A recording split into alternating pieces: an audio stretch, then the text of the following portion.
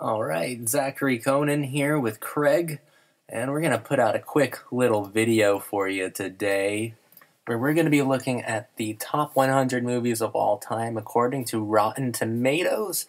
And this list is kind of confusing. What movies with 40 or more critic reviews vie for their place in history at Rotten Tomatoes. Eligible movies are based on their adjusted scores, and each critic from their discrete list gets one vote weighted equally.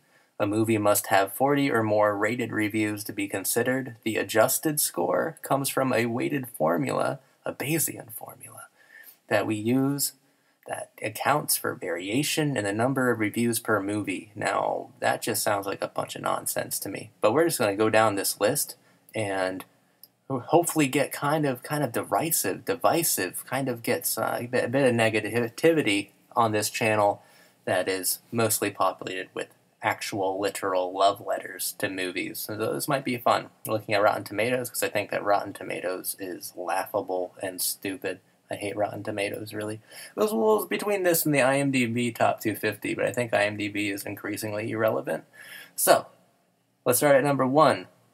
Wizard of Oz, worst movie of all time, right? I wouldn't say that. I'm kidding. I wouldn't agree that it's the best movie of all time, but I think it deserves to be on the top 100. I could agree with that. Just not number 1. Not number 1. Obviously, number 1 should be what I see. You see, this list is so confusing. I'm just scanning down a little bit, and there's way too recent films. This adjusted score thing doesn't make sense. The Wizard of Oz is fine. We all know The Wizard of Oz is fine. I think the biggest controversial thing, or the thing that's going to piss people off for real, is the more we go down this list, the more I'm going to have to say I haven't seen that movie. That's fine. That's why I'm here. Number 2 is Citizen Kane, one of the greatest works of art in the world. It makes me feel incredibly old because Orson Welles was younger than I was when he made the greatest film ever made. That sucks. He was a prodigy, but he worked in reverse, right? His famous quote is, I started at the top and worked my way down to the bottom. Like, the last things he did were doing canned pea voiceovers for commercials, or he did like a Transformer. I think the very last thing he did was the voice of like some kind of like Transformers robot on a bad cartoon. Like that's what we did to our Da Vinci. Citizen Kane's perfect. I can't even. That's how I wanted to destroy my career. Yeah, I can't even pretend to say something bad about Citizen Kane. It's a brilliant film. It's absolutely brilliant. Get Out. Number 3. At number 3 is like, I don't know, a million spots too high. Get Out's good, but number 3? Are you guys insane? This is insanity. That is insanity. And also, if you look at the numbers, like, Get Out has 335 reviews. The Wizard of Oz has 111. I don't get how these are, like, organized. What they said, it was a super discrete list, and like each critic gets a vote. So I'm thinking it's almost like the Academy, and like the Rotten Tomatoes certified critics had a hand in making this list. And I kind of think that putting Get Out so high up here is a political decision as well. It's a nice horror movie, but this is actually saying that it's the best horror movie ever made, also by default of being ahead of any other one, which is complete hogwash.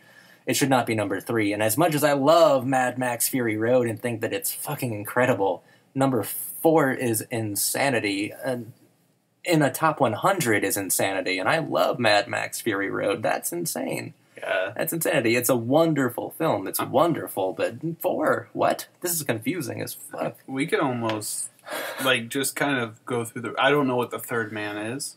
The Third Man's fantastic. The Third Man deserves to be at number 5. We just talked about Orson Welles, and he didn't direct this. This is directed by Carol Reed, obviously, 1949. One of the best film noirs ever. But Orson Welles plays Harry Lime in it, one of the greatest characters ever on screen. It's a beautiful, perfect film. We just watched Miller's Crossing, and remember, spoilers for Miller's Crossing, I guess, near the end of the film at the funeral or something. The woman, Bernie Birnbaum's sister, is walking past our main character, like, and it's a long shot like that over the Miller's Crossing itself, and he watches as she walks right by her. That's ripped directly out of The Third Man, so it's also one of the most influential films ever made. So I go for The Third Man. That's another thing. I think influence should play a role in deciding these, and it's way too early to tell. I have seen elements of Mad Max Fury Road in action films since then, but it's all, we're talking about a 3 to 4 year period. Get Out just came out last year. It's going to be really difficult to gauge its influence this early on. And Moonlight is an okay movie, but once again, the influence is pretty hard to judge. Moonlight is kind of groundbreaking for winning the awards and also being a queer positive film. What about Inside Out, Craig? I haven't seen it either. All right, I actually haven't seen Inside Out either. Well, we can't really speak on that one. I've heard a lot of really, really positive things about it. Yeah, me too. But would you be surprised if it was the best Disney movie ever made? Because that's what this list is positing directly. I would be insanely surprised. Where's The Lion King? I'm not even seeing it anymore. I mean... Where's Hamlet? I wouldn't be super surprised if it was the best Disney movie made, like, maybe within, like, the last 10 years. I don't feel bad about not seeing Inside Out, because I really wanted to, but Disney likes to price their physical media at ungodly amounts of money, like Criterion prices. Like, I'm not going to pay $25 for a Blu-ray of Inside Out. Disney. Stop making people pay for their childhoods so outrageously. So I'm not really sad about not seeing Inside Out. The Cabinet of Dr. Caligari is one of the greatest silent films ever made, starring Conrad Veidt as a somnambulist, as Cesar. A beautiful, beautiful silent film directed by Robert Vine. A wonderful German expressionism movie. We would not have Tim Burton movies, probably. We would not have that aesthetic without The Cabinet of Dr. Caligari, including a lot of other things. Number 9, Craig. What do you think of that one? Didn't we see this together? We did. Yeah. It's kind of upsetting that it's like one of the only movies we've went out to a theater and saw together. It is the only movie, I would think. Yeah, most that movies we've seen together in theaters. Yeah, most movies we just watch here or we watch individually. Because I have a lot of problem with a lot of modern movies. I don't think they're very good. I think they're more and more disposable. It's like Wonder Woman. I can say it was a movie, but did not infuriate me. That I was entertained by. Speaking of being controversial, like, I remember when Wonder Woman came out, a lot of people gave it props for being so, like, such a feminist movie, and I was like, yet the main character was a, like, okay, Wonder Woman is the titular, what's the word for titular it? Character? Yeah, titular character. And she did play a very primary role in the movie, but, like, she wasn't the ultimate focus of things. I felt like the guy character was such a focus in that movie. I can't even remember his name because Steve Trevor, but played by Chris Pine. But I thought that I thought the focus of the movie was certainly on Wonder Woman. I don't know. I thought that he stole I do the think show, this list is a bit politicized. Saved the day a lot. So. Yeah, this list is highly political because we're only at number 9. And we have the so-called feminist film of the decade. We have the queer film of the decade, and we have the black film of the decade already here. So, and I don't think that any of those are worthy of being in the top 10. And I'm not saying that they're not good movies on their own. Wonder Woman is the weakest out of those 3. Yeah, I don't think Wonder Woman would be on any top 100 I don't think ever. This is also positing that Wonder Woman is the best superhero film, and that's outrageous. That is insanely outrageous. Yeah, that's absolutely... There's so many better superhero movies. Many. One of which could even take the spot of Inside Out if you want to talk about really great animated Disney movies. And that's The Incredibles. It's a great superhero movie, and it's a great Disney movie. Oh, yeah, I love The Incredibles. Even like The Incredibles 2, but that's for a different subject. But I would argue with The Incredibles being in the top 10 of any list, except for Best Superhero Movie. Yeah. Like if The Incredibles was on this list in the top 10, we would still be saying it's great, but top 10? Yeah, Best Disney movie ever? That's insane. I wouldn't say that either. Wonder Woman, I was just talking about disposable films, and that felt ultimately disposable. Yeah. The Dark Knight, I still think, is the best superhero movie. If this list wanted to be political, I would have been even okay more so with Black Panther being at number 9. That was a better movie than Wonder Woman was, and I think had more statement. It had more political statements to make, and it made them more accurately and more articulately than Wonder Woman did. Wonder Woman was just. I saw some female reviewer put it really well. Like, Wonder Woman isn't a great like feminist statement. It's not some great thing. It's just great that women can also have mediocre superhero movies, just as mediocre as everyone else's. And I'm like, that's actually true empowerment. That's good. So at number 10, we have E.T., the Extraterrestrial, and I think Steven Spielberg's one of the most kind of nauseatingly sentimental filmmakers of all time. The child inside me will like E.T. Like, I wouldn't argue with E.T. being in a top 100. I wouldn't argue with it. It wouldn't be on mine at all. I think he's mostly an artless director. I don't think there's very much art in his work. I like Jaws. I think everyone who likes cinema likes Jaws and Raiders of the Lost Ark. But for the most part, he's incredibly typical, and I find Spielberg's films just nauseatingly dull. He's also one of those directors that kind of like, he did what he did so well that everyone else decided to do it too. But that's when you have to ask yourself, like, what did he do? Like, I'm not going to pat someone on the back for inventing the modern blockbuster. Like, everything that I find nauseating about modern tentpole cinema, he created. That's what I'm saying. Like that dude. Sometimes it's like, you can't put a director at fault for doing what they do. But then it sucks that other people decide to imitate them so much. Yeah. Because, like, an example would be... Oh, fuck. Now I can't think of his name, and it makes me feel stupid. Fucking what's his... Oh, God. I could at least think of one of his movies, right? Isle of Dogs was his most recent. Oh, Wes Anderson. Wes Anderson. Could you imagine if everybody decided to do the cinematography of Wes Anderson? It would suck. Yeah, it would. I like Wes Anderson's cinematography, but if everyone did it, I would hate it. Well, the thing that separates like someone like Wes Anderson, even, or like an actual filmmaker for me, apart from Steven Spielberg, is that Steven Spielberg is the creator of what I was just saying. He makes incredibly easily digestible cinema, disposable movies. That's what he does really well. Wes Anderson has heart, he has characterization, he has tender moments, which Spielberg can ape those things. But even when he's trying to make something as thought-provoking as Schindler's List, Terry Gilliam, quoting Stanley Kubrick, put it best when Kubrick, in his critique of Schindler's List, is just still my favorite critique of any film, of any filmmaker, and it's just one sentence, and it's, to me, the epitome of great film criticism is... the Holocaust was about failure, and Schindler's List was a film about success, and that's the problem with it. So, we'll leave it at that. With Spielberg, I don't think he's in any way a mature filmmaker. Not that E.T. is supposed to be a mature film, but at the same time, I can think of plenty of coming-of-age stories that rip my heart out, or at least make me think about my life. E.T. doesn't at all. Makes me want to ride a bike or something. I don't know. All About Eve is okay. I don't mind it being at number 11. We all love Bette Davis.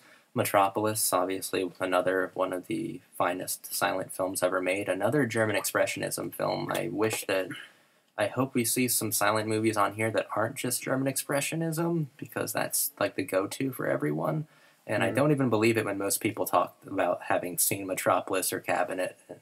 Or if they have, I just think that they stopped watching silent movies after that. Metropolis is great. Fritz Lang is great, but it's not even my favorite Fritz Lang movie. That would go to M, which I'm sure isn't on this list, or even The Big Heat is better. Spotlight, I feel, is one of the most overrated movies of the last decade. Great performance by J.K. Simmons, but like I thought that it was outrageous, outlandish, the amount of praise that Spotlight received. I'm not into that movie at all. And It Happened One Night is actually, I love It Happened One Night. It Happened One Night is one of my ultimate comfort films. Claudette Colbert and Clark Gable and Frank Capra's wonderful romantic comedy. I watch it a lot. It makes me feel really happy. I love It Happened One Night. Modern times, I would have put City Lights if we're just going to put a Charlie Chaplin film just to save face, because that's what it feels like right now. But Modern Times is great. Can't go wrong with Chaplin. There's a lot of movies on here I actually just don't know. I'm sorry, guys. Yeah, I seem to be going by here fast. It's just when I come across one that you have seen, jump into it. Selma, 2015. This one went under the radar for a lot of people. It was a good movie. I've never even heard of it. I could think of better movies based on the same sort of subject matter, but Selma's fine. Selma's good. It's not a 100 contender at all. Not at all. Casablanca, I have not personally seen, but I do have a funny story about this because this actually just happened yesterday. I told you me and my friend were going around to like different places, like looking for video games and whatnot. We were going through flea markets, and one of the, I guess you can call it like a booth or a stand or whatever, just had nothing but VHSs in there. Like, this guy was a VHS enthusiast, and he thinks VHS is the best way to watch movies, period. And this guy owned 46 copies of Casablanca for himself. And I just thought he was a very weird, eccentric person, and he was just like an old man that acted like any old man that you've ever met who has a weird hobby. Yeah. And he was just like, I act pretty young for my age, don't I? And you have to pretend to agree with him. Yeah. I'm down with that. My opinions on Casablanca is that To Have and Have Not's a better film made by Howard Hawks with Lauren Bacall and Humphrey Bogart. Basically the same kind of story. It is basically the same film, just with... Not worthy of owning 46 VHSs of?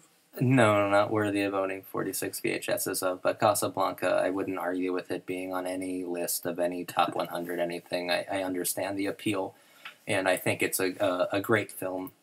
It's just, I think it's a bit overrated, but I would never argue with it being on any list like this, just like I would never argue with The Godfather being on any list like this. I would only argue with that it's probably a good, like, 10 spaces too low on this list. I think that The Godfather is probably top 10 quality, and that's not a controversial statement. I thought that was a pretty well accepted one. Yeah, Godfather is fantastic. It's one of those movies where as soon as you watch it, you can instantly understand its impact. Yeah. Because the great thing about watching some older movies, well, it's kind of like a double-edged sword. You can appreciate it, but you kind of wish it wasn't happening because you want to appreciate the movie for itself. But you almost feel like you've seen the movie before. Yeah. Because so many things have tried to imitate it. And The Godfather is definitely one of those films, and it highly deserves all of its praise. Oh, it really does. Like, if I ever meet someone and they're like, my all-time favorite movie is The Godfather, that does sound a little obvious. Like, of course your favorite movie is The Godfather, so many people love The Godfather. Yeah, but good luck arguing with it. But it's a brilliant movie. Fair enough, it's The Godfather. Yeah, and that's the thing. Yeah, fair enough. You said Godfather or you said Citizen Kane. Fair enough. I'm not going to argue with it. Yeah. It's fantastic. Transcendental is really cliche, but it is. It's transformative. It's unnerving. Because it doesn't even feel like a 1972 film. It feels classical. It feels something extraordinary. And I think every actor involved in those films probably did well, except for De Niro in number 2. His best work was in Raging Bull. But everyone else, I think their best performance was in The Godfather. James Caan as the ultimate Mercutio archetype, Sonny, and Al Pacino, and Marlon Brando, and Robert Duvall, and Diane Keaton. It's actually kind of fun. I'm looking down the list here, just because what we can see on screen is all the way from 15 to 36 at the moment.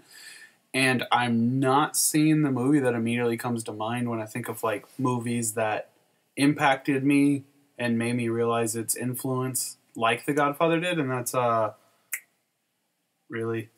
Why do I always do this? I work something up. Yeah, you brought it up, man. If it's Pulp Fiction, I haven't seen it yet, but it's got to be here somewhere. See, that's why I'm so confused about what this list even is now, because Singing in the Rain will just glide right by that. Great fun. Gene Kelly, everyone's just great fun. Whatever. I would not argue with it being on a list like this. Great quality musical. But The Big Sick is a really heartfelt and touching, like, kind of comedy, dramedy, really, starring, like, Kumali Nunjabi. Can't say his name correctly, but he's from Silicon Valley in Portlandia, a very funny guy. But what the fuck is it doing at number 20? You know, and then I'm scanning down this list. Star Wars The Force Awakens I see on here too, but I don't see, like, The Empire Strikes Back. Like, I don't know what this list is. Wow, The Force Awakens? We're not there yet. But, like, I'm just saying, as like, maybe we're not reading this list correctly. Like, maybe this isn't real. But like, I'm scrolling up and, like, reading, and nothing about this says that it's not. Yeah, he's scrolled up like 5 times by now. Yeah, because I keep finding it kind of unbelievable, because it's the best of Rotten Tomatoes. What does that mean? It's like, it's the best of their website, but, like, I don't know exactly. What does that mean? No, top 100 movies of all time on Rotten Tomatoes. I don't get that at all, so I'm sorry, guys. There's some weird algorithm going on that makes if you no guys sense. know, like, exactly why this list seems so like back bonkers. And forth. Yes, it's so back and forth. There's so many movies that shouldn't be on there, and then there's so many movies that should, but maybe higher. Yeah, if you guys know why this seems so bananas, let us know in the comments, because there's got to be an easy answer to this. Like, there's got to be a reason why The Big Sick, which I just said is a really nice and heartfelt movie, is followed by La Grande Illusion, one of the great masterworks by Jean Renoir, one of the best French filmmakers of all time. Like, The Big Sick should not be sandwiched between Singing in the Rain and Grand Illusion. But if we're on the topic of Renoir, I wish that The Rules of the Game were on here instead of Grand Illusion, but Grand Illusion is absolutely fantastic. Renoir is one of the ultimate masters of film. And then we get to Laura. Otto Preminger is another great master of film. This is a wonderful film noir, if not a little basic. I wish they'd kind of dived into the kind of psychosexual ideas a bit deeper, with Dana Andrews falling in love with the idea and image and pictures of Gene Tierney, who plays the title character Laura. I wish they dove into the psychosexual appeal of that a bit more than they did of him actually falling in love with this dead idea of a woman. It's on the precipice of being fascinating, but then it kind of just lets you down a little bit. It's still incredibly fun. I think it's like an hour and 20 minutes long. And also Vincent Price is awesome in that movie. He has a great line about, like, I don't know everything about anything, but I know something about practically all things. I butchered it, but it's, like, really well written. It's a really well-written movie, so it's got that going for it. But then we got, like, Arrival. Villeneuve is a great director. This movie should not be this high on any list whatsoever. It should not be sandwiched between a film noir gem and then Psycho. And also Get Out should not be higher than Psycho if we're going by best horror movies. Yeah. Like, Psycho's... Like, what am I going to say about Psycho? It's just fantastic. I don't think that in 50 years from now, people will be making references to Get Out. No, maybe Psycho gets references in everything. We have no way of making that judgment. It's just totally weird. Psycho is fantastic. Boyhood's actually a big letdown for me. Boyhood's a bit of a letdown. I love Linklater, and I love the process of making this film. Boyhood was really interesting. I actually sat through and watched it, and, like, it didn't feel... It didn't feel like watching a movie so much as it felt like you were watching a mockumentary, I guess. Yeah, perhaps, but it's what it was. Not as groundbreaking as I think Linklater wanted you to think it was. Have you heard of the Up series? It's a phenomenal documentary series where I think they're at, like, Up 63 or something now. I started at Up 7. And it was based on the idea of something some British politician said of how you show me a British youth at 7 years old, and I will show you the future of the country. So every 7 years, the same filmmaker has gone back to this same dozen kids every 7 years in their lives, and I've like talked to them about like where they're at, and they're all the way up to 63, and it's been the same filmmaker and the same group of individuals.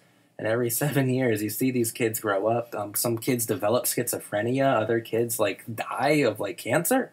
Like it's the most heart wrenching thing in the world. And there's been other films where they have gone and like waited years and years in between filming. Like it wasn't as groundbreaking as I think he wanted you to make it seem. If I was going to put a Linklater film on here, it wouldn't be Boyhood. It'd probably be Before Sunrise. Probably put that there. Yeah, I thought Boyhood was interesting, but it's not like something I went and immediately started recommending to my friends or even like wanted to talk to anybody about. It just, after I was done, I was like, oh, neat. Yeah. Props to Ethan Hawke. He's always up for interesting ideas, and I think he works really well as Linklater's muse. As I mentioned, should put one of the Before films on here, and I said Before Sunrise. It's another Ethan Hawke and Linklater vehicle. Linklater is great, but Boyhood I wouldn't have put there. Hard Day's Night I always see on these lists, and I never agree with it. I never have enough passion to disagree with it. It's not a hill I want to die on. I just don't think that A Hard Day's Night is very good or very fun, and is kind of built on, like, you have to like the Beatles a lot in order to even enjoy that film slightly. And if you don't, you're going to have a really hard time liking this piece of advertisement for a band. But like a fucking really hard time. Maltese Falcon is just, once again, great fun, but I think it's a bit basic. I'd like to see The Big Sleep on this list instead if we're talking about labyrinthine, kind of convoluted Bogart noir mysteries. I'd much rather see The Big Sleep on here. Logan, I thought, was a fantastic film. My favorite superhero movies, if it's a war between Logan and The Dark Knight in my mind. I haven't seen The Dark Knight in years, but I've seen Logan like 3 times in the last year and a half. So I do really like Logan. You saying that alone makes me feel like really bad about not having watched it. Oh, we should cover that on the channel, because it's about the dying with dignity, the death of the superhero genre itself. Like, that's actually what Logan is about, and I think it's really cool. It's a really great movie. I probably wouldn't argue with Logan being on a top 100. Would I argue with it being at 28? Yeah, I would rather it be at 98, maybe, if I'm being generous. Like, at 98, I'd be more comfortable with, and I'd go, oh, that's surprising, but I'll live with it. That's fine. You would see it, and you'd be like, oh, cool, neat. Yeah, neat. It's on the top 100. Yeah, I'm not going to argue with it. 98. But at 28, you're like, 28, it's impossible not to argue with.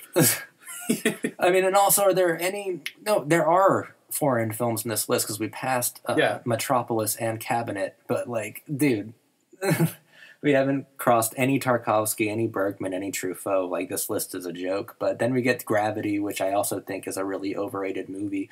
In fact, we're talking about... I just brought up foreign films, and we're going to have Alfonso Cuarón picture. I'd much rather have Y Tu Mambo También, which is one of the greatest coming-of-age films of all time. Gravity is lackluster. That's that movie where it's like, if I ask somebody if they've heard of that movie, I feel like the only way they're going to answer it is if they actually care about movies. I thought it was really popular. I mean, didn't it win a bunch of awards or something? It might have been popular at the time. Like, people, I guess, our age is what I mean? Yeah, maybe. I don't know.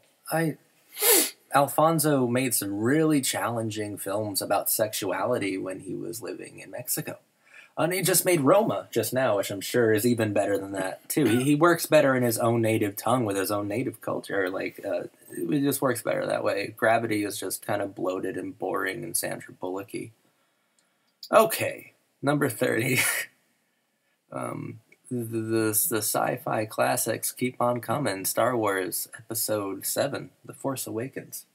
Apparently better than any other Star Wars movie. And so... By the way this list has been going, I'm actually surprised it's this low down the list. Yeah. Because I feel like it would be I'm surprised it's not The Last Jedi, to be perfectly honest with you. I'm surprised it didn't go for that. I feel like enough people hated that movie. The Force Awakens, no, because I'm not a Star Wars fan, so I didn't really like any of them, and I haven't seen The Force Awakens all the way through because I couldn't be less interested in Star Wars. But I remember when this movie first came out, and all the Star Wars fans were like really into it for like 6 months, and then some meme went around, and they're like, "Oh yeah, it is just A New Hope." But it's like, they liked it, though. Don't try to fool me, Star Wars fans. You liked that movie. Oh, I liked it. I remember you guys. I liked Force Awakens. I didn't really care for 8 that much. Like, yeah. I don't really... But no, everyone's, like, retroactively, since The Last Jedi came out or something, been like, oh, I never liked The Force Awakens. I knew... Like, so no, you didn't. You The Force Awakens was better.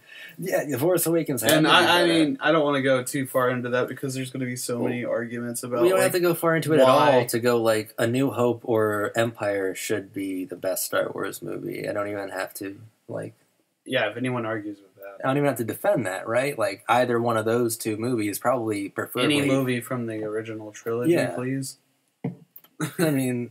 The Force Awakens, okay. And that was directed by J.J. Abrams, who, like you said, like we get Spielberg, and then we get all these people like emulating Spielberg, and J.J. Abrams is the worst perpetrator of that. He just makes these empty, even more disposable films. And then after The Force Awakens, we get Nosferatu by Murnau, which is, by the way, another German Expressionism movie. It's like this list doesn't recognize any silent film that's not German Expressionism. Nosferatu's okay. It's pretty good. It's the terrifying monster, played by Max Schreck. Terrifying monster. You know, I'm starting to think... I feel like everything on this list is either so generic that your parents heard of it, or stuff you're forced to watch as a film student. Nosferatu's fine. I love King Kong, the 1933 film by Marion C. Cooper, starring Fay Wray. I love King Kong. It's cool to see that on the list. Whatever. Okay, here's one. Snow White and the Seven Dwarfs. There's better animation, but being one of the very first. If we're gonna recognize influence and like what it did to the medium itself, it kind of. It didn't kind of. It left a giant footprint. Paved the way for feature-length animated films to rake in money, to be profitable. Definitely did. It's almost like one of those things where you just see the color getting painted into it. That's Snow White and the Seven Dwarfs. And then I do like Snow White and the Seven Dwarfs. I wouldn't argue with that being on a list like this. No. At all. That's another one I wouldn't argue with. I would argue with 12 Years a Slave, certainly. I definitely think there's better animated movies than Snow White. Yeah, granted, it's got But that's like, for me, that's another Godfather scenario that you, like, if I was looking at a list and I saw Snow White and the Seven Dwarfs on here before any other Disney movie, I'd be like, I get it. And this is my problem with animation, is like, The Godfather stands alone as being an amazing movie. The Snow White and the Seven Dwarfs is almost entirely worth its credit due to its impact. Maybe, but as opposed to like watching something does have to be said when I was 7 years old, I guess 60 years after this film came out, I was still able to just love it. Like, it's aged incredibly well, I guess. Like, I certainly wasn't watching it thinking it was an old film at all. So there must be something transformative or transcendental about Snow White and the Seven Dwarfs as well. And so far as this list goes, it falls on the more generic side of things, as we were talking just now.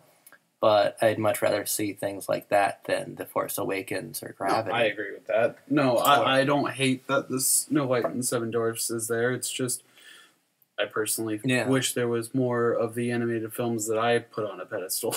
And I'm just going to lump 12 Years a Slave and Argo together. I know they're about incredibly different things with incredibly different themes, but I think they're both good movies, but I don't think that they should be on this list at all. Just to jump back to this, because it is something I can actually speak on, if I was going to replace Snow White with something, that happened roughly around the same time and had as big of an impact, it would be Bambi.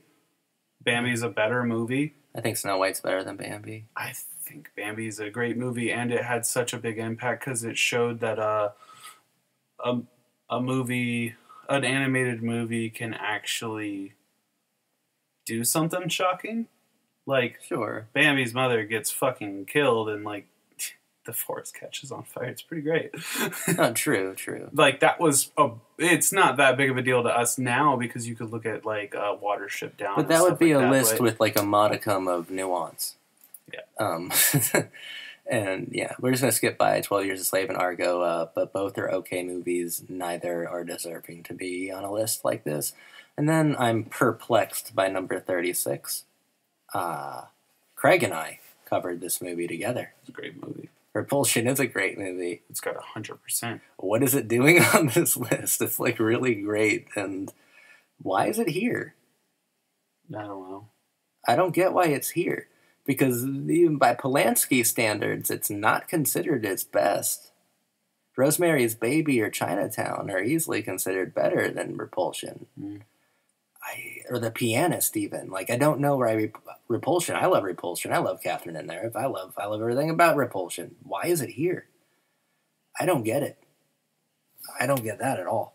Love Repulsion. I'm not going to argue with that being there. I'm just really confused about it.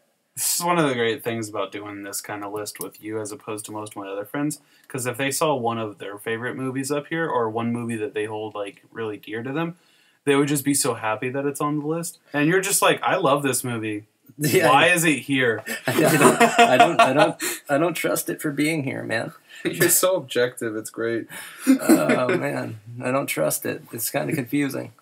I can't think of any purpose. Robin Hood. Yeah, Errol Flynn and the beautiful Olivia de Havilland. I'm not going to argue with it. I've watched every version of Robin Hood except for this. Except for... It's fine. It's whatever. It's swashbuckling. It's good old-fashioned classic swashbuckling. I would probably love it. Manchester by the Sea is another powerful film that doesn't deserve to be here. These films came out, like, within the last 4 years. What are they doing on this list? I don't understand it. Manchester by the Sea is fine, but still, what the fuck? North by Northwest is a great Hitchcock spy film, or espionage of intrigue film starring Cary Grant. Then we get Sunset Boulevard, which is fantastic. Billy Wilder, Gloria Swanson giving one of the most phenomenal performances ever. Yeah, I saw it in theaters. Really lucky. Sunset Boulevard's fantastic. It should be on this list. But then again, Sunset Boulevard and Rear Window and North by Northwest are super generic titles that I would never argue with being on a list like this. Rear Window is also a fantastic Hitchcock thriller starring Jimmy Stewart. It's great. Battle of Algiers is a wonderful film. Wonderful film. Bride of Frankenstein.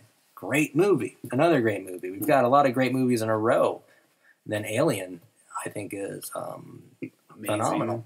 I fucking love Alien. Mm-hmm. And I agree that it should be on the top 100. Most definitely. Most definitely be on the top 100. Alien is fantastic. Baby Driver is a lot of fun. It just came out, though. I don't understand this list. Baby Driver is whatever. Philadelphia Story is overrated as hell. I don't like the Philadelphia Story. I don't like... Explain this to me, Craig. Out of every Toy Story movie, why is this one here? No, it should be Toy Story 1. Or 3. 1 or 3, I would understand. Like, 3 would make more sense on this list because it impacted so many people so recently. But why 2? Like, Toy Story 2... That's the most disposable one. It's literally like, hey, you like Toy Story 1? Well, they're back. And then Toy Story 3 was at least like, oh, here's your childhood wrapped up in a goodbye letter. Never mind, we're making 4. But still, Toy Story 1 should be on here, but it's not. It's Toy Story 2? Like, what the fuck? Okay.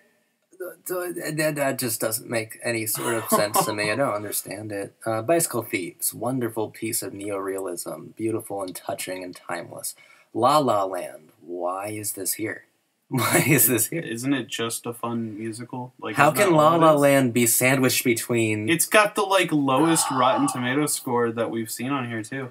La La Land is sandwiched between one of the finest neorealist films and one of the greatest and final film noir films, Touch of Evil, directed by Orson Welles in 1958. Like, why is Touch of Evil was another fantastic film. Why is that here? And then I have another weird sandwich. Why is Zootopia sandwiched between Touch of Evil and Taxi Driver? Zootopia is great, but no, it shouldn't be on this list at all. I'm starting to just get more kind of not giving a fuck. Taxi Driver is brilliant. Brilliant Scorsese picture about lonely male rage, about misanthropy, about hating the world, about just killing everything around you. Almost the ultimate school shooter movie before school shootings. When you get down to it. It is political. No, well, seriously. He's basically a Trump supporter. Wow. Seven Samurai, gonna annoy a lot of people. I hate Akira Kurosawa films, and I hate Seven Samurai. Really? I think it's very bad. The only Kurosawa film I like is Akiru, which we will cover on the channel. I think that's a good movie. Akiru is great. We've talked about it. The famous image of the old man on the swing set. I want to watch that movie. That's really a great bad. movie. Seven Samurai. I don't know what it is about that picture alone, but it makes me want to watch the movie so much. It's a incredibly touching and life-changing movie. Akiru is perfect. Seven Samurai, and trust me, I've watched... It's over 3 hours. I've watched a lot of movies that were inspired by it. I've watched Seven Samurai at least 5 times because it's generally considered, if this was a list of any integrity, it would be in the top 10. Because it's generally considered one of the greatest films of all time, including the greatest Eastern or Japanese film of all time. And I don't like a single thing about it. If we're going to have a Japanese film on here, I think Ugetsu would be better. It's kind of more fantastical. I know it's set different themes, but that one actually touches me. And I'm surprised I was wrong. M is here, my favorite Fritz Lang film, and technically the first serial killer movie as well. M is fantastic. I have a video on the channel of a couple of these movies, but M is fantastic. Up is incredibly sad. Is every Pixar movie going to be on here? This is truly a list made by my generation. I feel like Up was a movie that loses its charm the more times you've seen it, because I've seen it a handful of times and I loved it the first time, but I think about after the 4th time I've seen the movie, I was just like, I never need to watch this movie again. Yeah, that's the same way I felt. And that was also when Pixar started doing that thing that irritated me so much with that's when they realized that they could make adults weep in the audience and just started just doing it for me for the sake of just doing it, for the sake of like touching every base of being emotional and like kind of just forcing things, because I don't want to cry during the opening credits of a movie. Yeah. So I've only seen the opening credits of Up because I went, fuck this. I felt completely toyed with by the filmmakers in the first 3 minutes. I hadn't built up a level of trust with the filmmakers at that point for them to put me through an emotional roller coaster like that scrapbook. So, no. Fuck you. I feel like so many people base how good the movie Up is off of that first 10 minutes. I feel like if you were... I refuse to watch more. Obviously, if you take the first 10 minutes of the movie out of it, it's going to make a lot of things not make sense. But if you were to remove that first 10 minutes, but not remove... But I thought it was really cheap. I thought that first 10 minutes was so cheap. And that's why I say, like, the more you watch it... It's impossible not to be touched by it, by the ideas and concepts they threw at you in the first 10 minutes. It's impossible not to be touched, so there's no skill there. None whatsoever, and there's also no trust being built. It's just emotionality for the sake of making you forge a fake emotional connection or relationship or bond with a film that hasn't earned your trust yet. I challenge everyone to tell me right now what that lady's name was. The old woman who died in the first 10 minutes of Up. What was her name? Mrs. Up. Mrs. Up. Right? I don't even remember the guy's name Mr. right Up. now. Mr. Up, let's go. But, like, nobody actually cares. They just think they did. And then we got All Quiet on the Western Front, which I watched when I was pretty young and getting into classic movies. And this is an okay, if not completely over-dramatic, melodramatic, completely anti-war film. If we're going to have an anti-war film, I'd much rather have The Big Parade from 1925 on here, or The Thin Red Line. But more so the Big Parade from 1925, the King Vidor and John Gilbert vehicle. Excuse me. All Quiet on the Western Front I'm not going to argue with, though, although it's like nauseatingly melodramatic. Treasure of the Sierra Madre is fantastic. It's wonderful. It's challenging. It's deranged. It's wonderful. Humphrey Bogart, John Huston, incredible. Highly inspired things like There Will Be Blood and stuff much later. Okay, number 58, Spider-Man Homecoming. Why the fuck is this here at all? Like, why? I mean, it should beat Wonder Woman, that's for sure, but... What? It's a good... Is this the first Marvel movie? I think so. Because Logan's not technically Marvel. No, it's a Marvel character, but it's not a Marvel movie. I didn't think people liked Homecoming. Where's Black Panther? I thought that would be like the number one Marvel. What the fuck? Like, I think people liked the fact that Homecoming was a good Spider-Man movie. I don't think they liked it because it was a good movie. This better be a real list, and we're not just going through like, these are the last 100 movies reviewed on the site. If it is, then fuck it. We're just doing it. Because this list is pretty unbelievable. Well, actually, if it was the last 100 movies reviewed, you would expect to see a lot of movies that just came out. Oh, not gems like The Jungle Book from 2016? You got me there. No, I don't even think I need to comment on The Jungle Book from 2016. Should not be here. 12 Angry Men, I think, is really poor. It's a Sidney Lumet movie. We did Dog Day Afternoon. Remember, we were like, this movie is really good, even though the director is really uninteresting. 12 Angry Men is a really uninterestingly made movie. If you're going to do an adaptation of a play, or something like that, something that is done really well on a play, you have to prove to me that doing an adaptation on film benefits it. All it was different close-ups of people in a room. It didn't benefit the story at all. It would have been better just watching it as a play. Sorry, Sydney, I don't think you're a master. I love Dog Day Afternoon, but not because of you at all, Sydney. Rest in peace, but I sorry, just thought the acting was really well done. Yeah, Dog Day Afternoon, that's why it's so good. All the acting was good. And then War for the Planet of the Apes. No. It came out last year. I think if you were going to have any Planet of the Apes movie, it'd be the original one. Why? This list isn't real. Oh my god, this list isn't Hell real. or High Water. What the fuck is Hell or High Water? I don't know, man. I don't know. I've heard that, but like I don't know if I've heard of it as a movie or just as like a phrase. That is a phrase, but it came out 2 years ago. No, that's not real. Vertigo, that's a good movie. I was hoping to just be salty. I think that Vertigo's okay. 400 Blows is phenomenal. The best coming-of-age movie. Also, if we're going to have movies that just, like, recently came out, where the fuck is that Del Toro movie that just came out? Oh, The Shape of Water? Yeah, that was great. We're not done with the list. I know, it might be on here, but, like, I would be more okay with that. Yeah. I mean, I don't know how this list was made. I mean, I read at the beginning how it was made, but there's that was Toy just Story nonsense. 3. No, well, we're not there yet, but we're at the Babadook now in Russia. Babadook. I think it's just a really bad movie about like. Isn't that a meme? I mean, I'm sure it's a meme. The movie is just a symbolic movie about familial, domestic abuse and domestic illness. It's okay. It's not very good. The Night of the Hunter by Charles Laughton, the only film he ever directed, is fantastic, starring Robert Mitchum.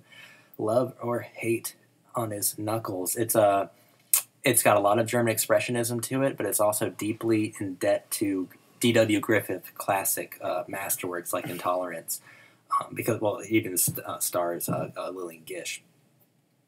Fantastic film. Night of the Hunter, beautiful movie. Then we have Toy Story 3. Wonder if we'll get the whole trilogy on this diverse list. Yeah. That has apparently every Alfred Hitchcock movie ever, because we have Rebecca at number 68, which I love. It's my favorite Hitchcock film is Notorious, but Rebecca's number 2. I got to see Rebecca in theaters too. I took a lady on a date to it. It was a phenomenal movie. Phenomenal. Brilliant. Brilliant movie. We'll never say anything bad about Rebecca. Mostly because it's half Hitchcock and half a Selznick movie. So you get the best of both worlds there. Streetcar Named Desire, one of the greatest acted films of all time, because you have Marlon Brando asserting himself as this newfound authenticity in screen acting, but you also have Vivian Leahy playing his foil, who is from Gone with the Wind and the Hamilton woman. So she's just a staple, an icon of the classicist kind of melodramatic acting that was the norm before that. So you have both schools of acting screaming at each other until one ultimately destroys the other one physically and mentally. Then we have Brooklyn. Have you seen Brooklyn? Mm-mm. Shouldn't be here.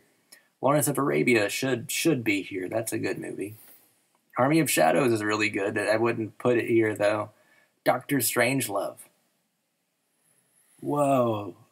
Is this the first Kubrick movie? 2001 wasn't on here, was it? Or The Shining? I haven't seen either. Or I think we would have stopped and talked about them if we did. Yeah. So, because I fucking love The Shining. I'm not going to argue with any Kubrick movie being on this list. I love Doctor Strangelove, great black comedy. Peter Sellers is a genius, and George C. Scott is incredible. But whoa. Not Number 73? No. Yeah, well, it's apparently not better than Toy Story 2 or 3. Obviously not. Kubrick should have checked his game. Oh, gosh. Then we got Rosemary's Baby, 1968. Didn't you mention that earlier? I did when I was talking about Polanski. I love Rosemary's Baby. It's one of my favorite horror films of all time. Oh, here we go. We will cover it on the channel. I think it's fantastic. Rosemary's Baby is amazing because Polanski is a master. And The Dark Knight, I've said a couple times at every superhero stop that, yeah, of course, I support The Dark Knight being here. That's good. Probably Christopher Nolan's best movie, too. Finding Nemo. So we will get every Pixar release on this list. I was starting to get worried. I feel like if you were forced to put a Pixar movie into a list, Toy Story 1, the only movie that's not on this list, should be here. It should be Toy Story. Like, I could now, I could have a conversation with someone about Finding Nemo or something like that, but sure. It definitely fits a lot better than a lot of the other movies that have been on this fucking list, but I still don't think it's a top 100 movie. It is a good movie. No. My favorite Pixar movie is Monsters, Inc., but that's because I don't really care. I love Monsters, Inc. I do too, but I wouldn't want it on a top 100 of anything. I think Monsters, Inc., if you wanted to say, if you wanted to tell someone exactly what Pixar is and why you loved Pixar, that's the movie you should show them. Yeah. Because it fully captures what Pixar is. I completely agree. And no one on earth would argue with Frankenstein being on this list. James Whale is a phenomenal director. A lot of influence from German Expressionism. A lot of German Expressionism on this list. The Wrestler's okay.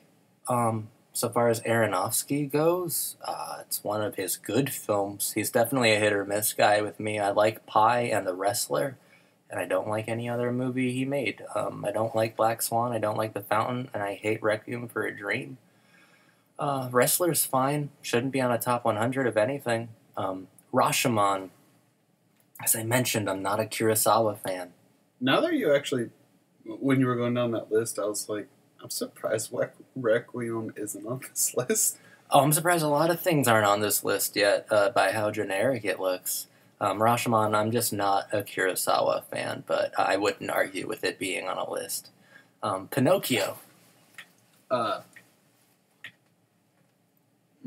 Yeah, okay. It's basically sure, why not?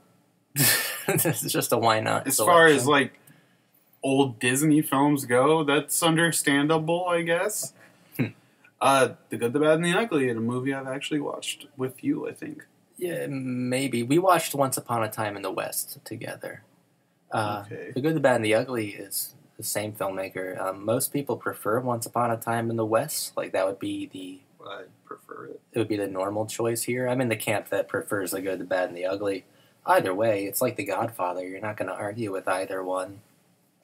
Because they're stellar monuments to Western filmmaking. I still hold my argument that those old Western films are essentially gave people what people look for in shonen anime nowadays.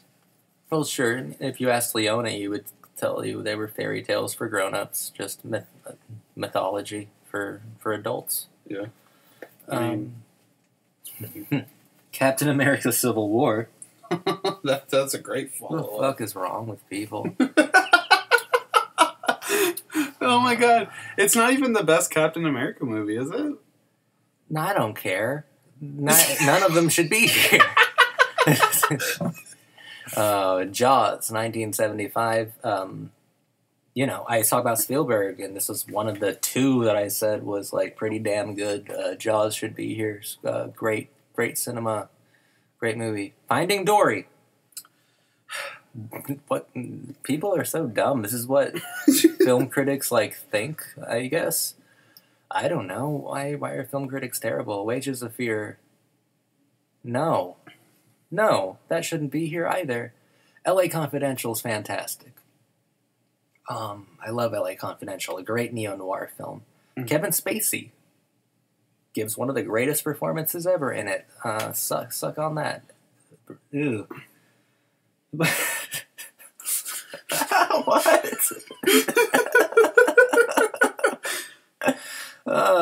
It Follows. Now, Should that be at 87? No, it shouldn't be anywhere. I don't like the movie. I think it's way overrated. No, I agree. It's way overrated. It's given too much credit. It's like... I like it. I just... why? It shouldn't be on any list. I would have liked it better if it didn't heavy-hand its statement so hard, because... Well, apparently, judging by this list, most people are so fucking stupid that if you don't make something so ridiculously heavy-handed, no one understands it. Yeah, because... Judging by this list and the honestly, of it. The idea of a thing that only you can see just slowly walking towards you at all times... Mm-hmm. I did have nightmares about that aspect of the movie, but I hate that movie. But that still scared the shit out of me. It's a really scary idea. That could have been really well done, but it had to be a heavy-handed political statement about fucking STDs. I don't think it was political. Well, not political, but it had to be a heavy-handed statement about what people go through with STDs. Sure. I mean, I don't want it on a list of any sort. It's just one of those, I found it really disposable. Didn't hate it, didn't like it. On the Waterfront, yet another Kazan and Brando venture. Another great movie. Have no problem with this being on this list. Could have been a contender. Great film. Open City. Now, I'm assuming they mean Rome, Open City. But I know Rotten Tomatoes would never, misspell a title of a film on a list, right? They would never do that. I would hope not. That better be Rome, Open City by Roberto Rossellini, which is a fantastic film. It's the greatest neorealist film of all time. While we're going through this, I'll see if there's a different movie called Open City. There's not one. This one came out in 1946, and it is the greatest neorealist film ever. It's fantastic. It's phenomenal. Rossellini is brilliant, and he prefers real life. I've never seen I Am Not Your Negro that came out last year. What did you think of I Am Not Your Negro? Craig, I know you're a big fan of I Am Not Your Negro. Never seen it. Okay. I never even heard of it. Me neither. That's weird. Tokyo Story by Ozu is much loved, and it's pretty damn good. I'm not going to argue with it. Creed, I prefer Rocky? I don't know. This neither should be on a list like this. The Grapes of Wrath is also not a good movie. I'm sorry, I'm not into The Grapes of Wrath. That's not a good classic movie. It's just so generic, it makes my eyes burn. Harry Potter and the Deathly Hallows, Part 2? No. What? No. What is this? No. What? No. Ooh. No Harry Potter movie should be on here. No, but I thought people specifically were kind of let down by the whole Deathly Hallows movies. I think the one that people dislike is 3 or whatever. But I think, no, people love 3. People love Prisoner of Azkaban. That's the one people love. Oh, should we even be having a conversation? No, about this Harry conversation shouldn't be happening because it shouldn't be here. I mean, I grew up on Harry Potter. I like fucking, put on the little robe and grabbed a wand when I went to the movies, just like every other fucking kid who watched Harry Potter growing up. I was the same age as all the characters growing up watching the movie. No, I didn't do that. But I mean, that's fine. But a lot of kids did, and I was one of those kids. It shouldn't be on this list. No, it just shouldn't be on this list.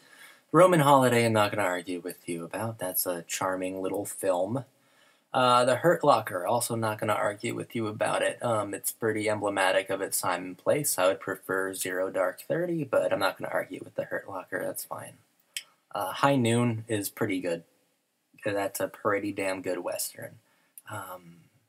Howard Hawks and John Wayne thought it was pretty anti-American, but I think that they were just a bit vapid in their criticisms. I think High Noon is fantastic. Fantastic film. Last Picture Show, I'm kind of surprised that's here based on how awful the rest of the list is. Last Picture Show is a really great Bogdanovich and Jeff Bridges. Just a really great film. Really great film. Lady Vanishes. Dear every film critic in the world, Alfred Hitchcock's entire filmography is not worthy of being on a list of 100. Out of these 100 films, at least 12 are by Alfred Hitchcock. Or it feels like at least a dozen of these I've said Alfred Hitchcock's name on, and they don't all deserve to be here. I've only passed by one Kubrick film. I don't understand this. And then we end it with Aliens.